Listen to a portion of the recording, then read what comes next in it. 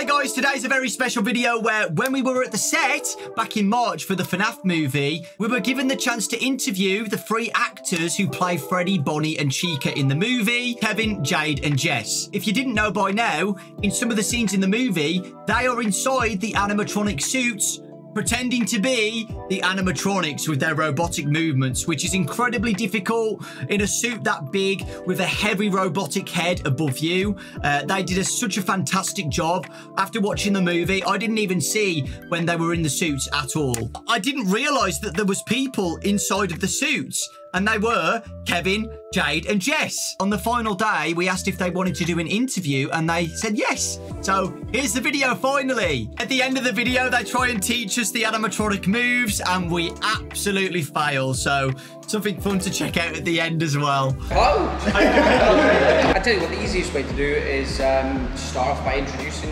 yourself to everybody. My name is Jade and I play Bonnie. Excellent.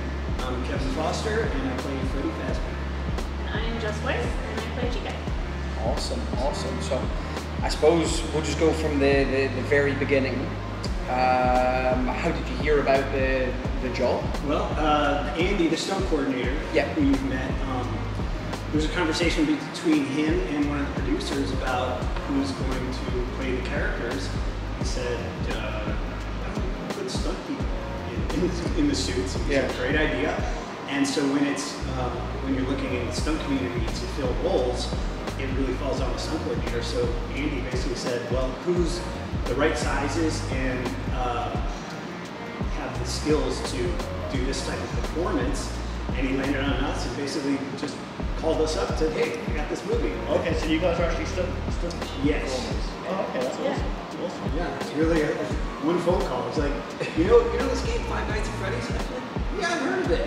I've never heard of it. I did hear of it a little before because I have an 8.5-year-old son. So a lot of his friends played it, and I said, hey, Brayden, you know Five Nights at Freddy's, right? He said, yeah. I don't play it, but as soon as this job came up, we started playing it. That's very different to what you're used to doing, right? Because it seems like what you do on stage is quite robotic stuff. You don't do any like high octane kind of stuff. So it's just basically like doing the robot on stage. So is that more chill for you, or is it? I guess because the head's pretty heavy, isn't it? So. It is. Yeah, it is deceptively hard to stand still. Oh, really is. So it's kind of like we're trying to stand still, and I kind of look through whatever cracks I don't know how you guys do it. I look through whatever crack, and I see the background move just a little bit. So it's constantly flexing and releasing, flexing and releasing. Try to stand still, because as soon as you kind of waver or breathe or something like that, it gives away the heat. And that was from the get-go. Emma, the director, was really, really adamant that she does not want to give away that humans in suits. So no breathing. You know, no breathing. Hold your breath. I've been breathing with my stomach. You too. Proper deep breathing. The good thing is there's a little bit of space between the suit and us. So, you know, you've got room to move.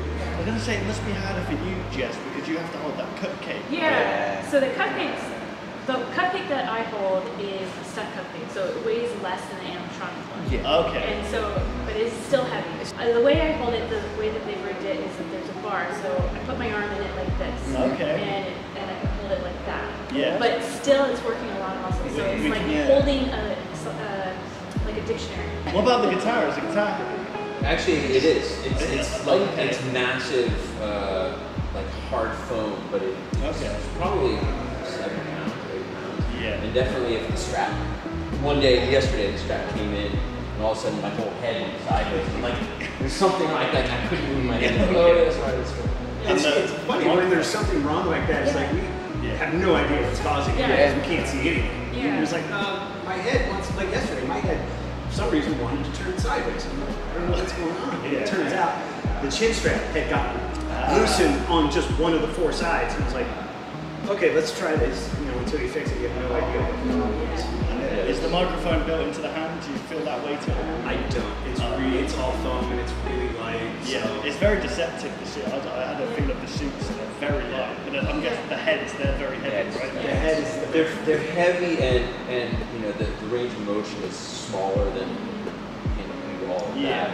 And so it definitely, I mean, I've definitely felt muscles building just the last couple of weeks. Like, oh yeah, wow, that neck muscle wasn't there before. They're just pushing, you know, trying to keep it. Free massages on Blumhouse, right? Yeah. I think that's a great idea. It was really nice to have that first weekend after working like 3 or 4 days straight. Go, okay, let's chill, let the pain go away, get the hot tub. So moving on from that, depending on your activity, do you have set times you're allowed to be in the suit? Because obviously you would go as long as you want, at a time as long as you feel like you could, but is there like legally, how long can you be in the suit before they're like, nope, we have to have a break? Yeah, no, there's a 15 minute part, kind of like, okay, now we've reached the 15 minute mark. Yeah.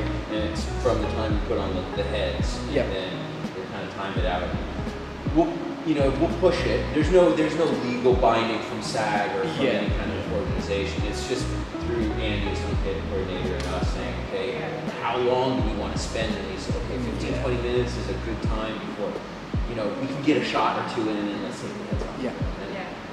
And it does depend on what we're doing too. Some movements or positions are harder than others. And sometimes we do push it a lot, and especially too, we kind of been talking about it when we're on the martini shot. We got one shot left. It's like, let's just power through and get out of here, But then there was another time where I was doing something that was really straining, and I think it was about 3 minutes. It's like, I go, one left, one more, last one. Yeah, I heard you say that. And I was like, oh, thank God. I was like, I didn't want to call it. But I had to. I was like, it's really, the 15 is a suggestion, and then we adjust from there. But it's really nice because when the 15 and 20 comes and they're like, oh, we have to get the heads off. We're like, yes, you do. It's like taking your shoes off after a long day. Let the puppies breathe. I noticed that it was like once I get out of the helmet or the head and the backpack, like my posture completely changed. I'm like, oh, you feel so much lighter. Yeah. So how long did you spend preparing for the movements and stuff? Did you study any of the games to see what the movements were like? We studied the games, watched some YouTube videos, and we had a 4-week rehearsal period. Wow. Right. So the first week was, let's get in these things and see what looks animatronic, and how would they walk. Spent a lot of time walking, and a lot of time really focusing on, what we learned was the more you can isolate one joint moving at a time. When you start moving like 2 joints at a time, in 2 different planes, it's a giveaway. So we really try to isolate the movements, and we found out that makes it look really well. For you, Jess, there was this, I'm not allowed to talk about certain scenes. There was a movement that you did that we just couldn't tell there was a person inside the suit at all. Like, I remember when we first met you guys, we were like, are there people in those suits? When someone said yes, I was like, oh my, okay, wow, you did a fantastic job. That's hilarious, because I was sure that you guys knew. No, because nobody told us. I think they did that on purpose. Because they told us to not speak to you. So, but I was like, and then when I opened my arms and I went like this, and you're like, oh, Bonnie wants to hug. And What's fantastic about that as well is that you guys are so in sync with the people who control the facial animation. So you'd lean forward, they'd kind of squint the eyes, they're trying to, trying to look at us. And they're watching too. They're really focused on us, either off the side or in there. They've got monitors, so they can tell what our bodies are doing and match it. So we have no idea what's happening. I could definitely hear, and it's like, I'll go down, I hear it click, click, and I'm like, that's it. The eyes, and then I can feel the ears. It's like when you almost crushed me to death. The face that they put. Chica almost crushed you. Sorry, Chica almost crushed me to death. The face that they put on you was absolutely sinister. You gotta watch out for Chica. Oh yeah, sure. So did you spend a lot of time working with the robotic controllers at Jim Henson so that you were in sync with the person that you were? Not as much time. No. Yeah, they were with us in the 4-week rehearsal period. So they got to see our movements, we got to interact with them. So we got to know each other. And they're bomber with, that's what they do. I mean, we're stunt people and that's what we do, but they're puppeteers. So that all those movements and those eyes are professional coming through. Everything synced together so well, it all looked automatic. it looked really good, and everybody's perfectly in sync, and it looks like you spent years together working. It's incredible. I think we were saying earlier on that sometimes we would just walk around the corner to the little TV stations where we were watching the action that was getting filmed, and you'd have to think to yourself, are you in the suit or is it the robots? Because the movement is that spot on. It's going to be very difficult for people to say that's a human. Like you would have to, you would be guessing, you wouldn't know. And I feel like that conversation's going to happen a lot online when the movie comes out. Oh yeah. Well, that would be a big thing. If it didn't work, you would break out of it immediately. The immersion would be ruined. You're like, that's a man in a suit. But from what we've seen so far, and when we interact, especially when we interacted with you, when we got to meet you, like you weren't filming, but you were still in it, and that meant a lot to us. Oh, good. We got some really good moments on film. It was probably the most fun I've had watching your reaction to meeting us in suits.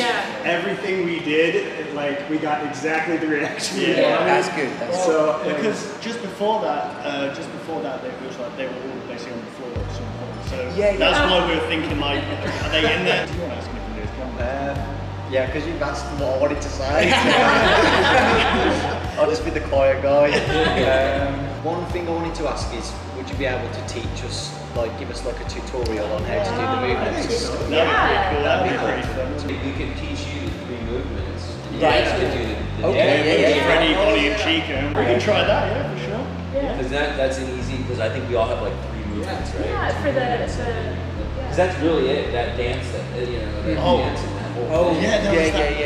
When the power, there was a certain thing that happened, I can't actually say what happened, but the power kind of comes on and you all in sync came to life. And that was what kind of, once again, we're like, are there people in those suits? Like, that was too well timed for that time. Well, now we've got little earbuds. Oh, yeah, well, yeah. So they've got microphones, and Andy is stunt coordinator and the director, they can just tell us what to do on the spot. I think it's the fact that you boot up.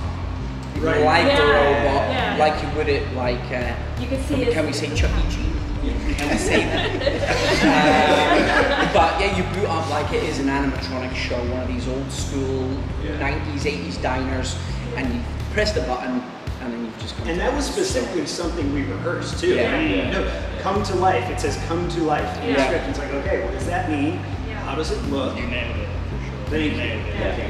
Yeah, there was basically, Andy and Kevin wrote up like a 53-page movement Bible that had all of the movements of each of us. So then we could just go through, this is the movement, he needs to do on this scene, and this is the movement he needs to do on this scene. It's like a dissertation on movement. And so then we could just really go through and say, okay, now that's how we come to life, and that's how we do this.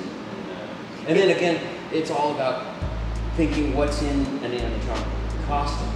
Like what is in that makes it do that? Is it like, how do the hips move? So then that's how we have to walk. And how are they built here? So that's how we have to It's good because you're walking as well at one point as well. You're just like, it was just so spot. For me, it was the hardest, the walk. It's definitely putting your mindset into, being a robot. You walk and you don't really think about it. You just go, don't you? And then it's like, okay, now I have to isolate and be a little bit jerky with the movement, and You did a great job. Obviously, we're not allowed to go into the specifics. There's so many things that we want to say, we're not going to be allowed to. Well, we'll do it again after the movie. That scene when Freddy did the backflip. Paused in the air. All the things we wanted to say before but couldn't. But the hard thing about the walking too is it's hard to not move any other part of your body, to move as little as possible. So we're just in there flexing our entire body to maintain that it's one piece. And then just move the legs so we can go forward. And then the slightest movement, just make it wiggle a little. And it's just... You just can't do that. Just it'll look human. And that's the opposite effect. But if you could show us some robo that's a good way to end this interview. We need some music. We'll get the music in post. Why don't we get into position and then one of you say, and action. Okay. Yeah. Stunt, double, take one. And action!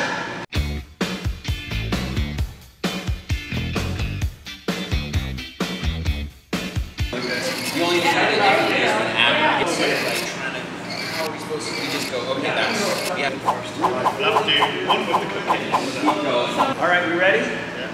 And action.